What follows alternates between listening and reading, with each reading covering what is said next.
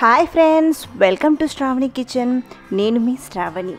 Friends, ఇంట్లోనే టమాటా సాస్ని చాలా సింపుల్గా ఎలా చేసుకోవచ్చో ఇప్పుడు చూద్దాం. ఈ వీడియో చూసాక మీకే అనిపిస్తుంది ఇంత సింపుల్గా ఇంట్లోనే టమాటా సాస్ని చేసుకోవచ్చా అని. ముందుగా టమాటా సాస్ చేయడానికి 1/2 కేజీ టమాటాలను తీసుకొని శుభ్రంగా కడిగి ఇలా కట్ చేసి తీసుకోండి. వీటిని మెత్తగా ఉడికించుకుందాం. ఇందులో 1/2 కప్పు వాటర్ని వేసి ఉడికించండి.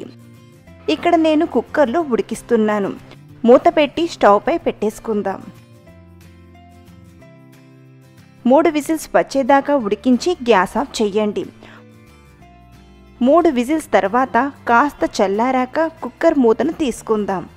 ఇలా ఉడికించిన టమాటా ముక్కలను మిక్సీ జార్లోకి తీసుకుందాం. వాటర్ పడకుండా టమాటాలను మాత్రమే తీసుకోండి. వీటిని మెత్తగా గ్రైండ్ చేసుకుందాం. ఇలా సాఫ్ట్ ప్యూరీలా గ్రైండ్ చేయాలి. ఇప్పుడు స్ట్రెయినర్ హెల్ప్తో టమాటా ప్యూరీ మొత్తాన్ని వడగట్టి తీసుకుందాం. ఇలా చేయడం వలన ఇందులో ఉండే గింజలు, నారలు అన్నీ కూడా సపరేట్ అవుతాయి. అలాగే మిగిలిన టమాటా వాటర్ని కూడా వడగట్టి తీసుకుందాం. చూడండి, ఇలా టమాటా ప్యూరీని చేశాక మన సెకండ్ స్టెప్ వచ్చేసి ఒక ప్యాన్ని తీసుకొని వేడి చేయండి. ఇందులో టమాటా ప్యూరీని తీసుకుందాం. ఒక 4-5 నిమిషాలు కలుపుతూ ఉడికించుకుందాం. ఇలా ఉడకడం స్టార్ట్ అయ్యాక 70 గ్రాముల పంచదారను యాడ్ చేయండి. 1 కేజీ టమాటాలకు 150 గ్రాముల షుగర్ పడుతుంది. అలాగే ఇందులోనే 1/2 టీ స్పూన్ ఉప్పు, 1/2 టీ స్పూన్ కారాన్ని వేయండి. కారం కొత్త కారం కానీ లేదా కాశ్మీర్ కారం కానీ యూజ్ చేస్తే మంచి కలర్లో సాస్ రెడీ అవుతుంది. అలాగే 2 టేబుల్ స్పూన్ల వైట్ వెనిగర్ని కూడా వేసుకుందాం. ఇలా 3 ఇంగ్రీడియంట్స్ వేశాక కలుపుతూ ఉడికించండి. ఒక 7-8 నిమిషాలు హై ఫ్లేమ్లో కలుపుతూ ఉడికించాలి. చూడండి, కాస్త చిక్కగా వచ్చింది కదా. ఇప్పుడు మంటను మీడియం ఫ్లేమ్లో పెట్టి మరో 6-7 నిమిషాలు కలుపుతూ ప్రిపేర్ చేసుకుందాం.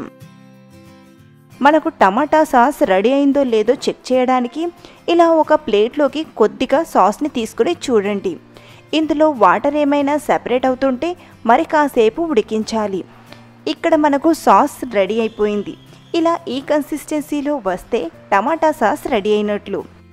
ఇలా చిక్కబడి సాస్ కన్సిస్టెన్సీకి వచ్చాక గ్యాస్ ఆఫ్ చేయండి. ఇది చల్లారాక మరి కాస్త చిక్కగా కనబడుతుంది. చూడండి ఫ్రెండ్స్, చల్లారిన తర్వాత చూస్తే ఇలా చిక్కగా వస్తుంది. దీన్ని మనం ఎయిర్ కంటైనర్ బాటిల్లో వేసి స్టోర్ చేసుకుంటే సరి 1-2 నెలల వరకు యూజ్ చేయొచ్చు. సో ఫ్రెండ్స్, ఇలా ఈజీ వేలో ఇంట్లోనే టమాటా కెచప్ని చేసి చూడండి. మీకు ఖచ్చితంగా నచ్చుతుంది. అలాగే ఈ సాస్ చాలా టేస్టీగా ఉంటుంది. ఈ రెసిపీ మీకు నచ్చిందనుకుంటున్నాను. ఈ రెసిపీ మీకు నచ్చితే ఒక లైక్ చేయండి. అలాగే మీకు తెలిసిన వారికి ఈ వీడియోని షేర్ చేయండి. మరిన్ని సింపుల్ అండ్ టేస్టీ రెసిపీస్ కోసం మన శ్రావణి కిచెన్ ఛానల్ని సబ్స్క్రైబ్ చేసుకోండి. Thank you for watching.